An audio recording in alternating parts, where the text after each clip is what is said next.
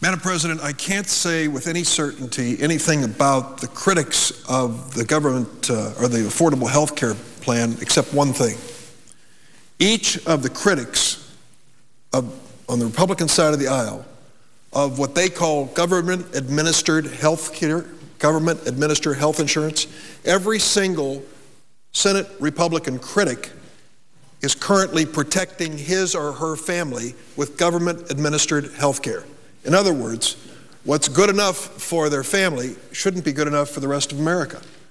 I think, as a show of good faith, that the Republican senators should come to the floor today and say, not only are we going to vote for repeal of health care reform, we're going to show our personal commitment to this by walking away from the Federal Employees Health Benefit Program, a government-administered health insurance program.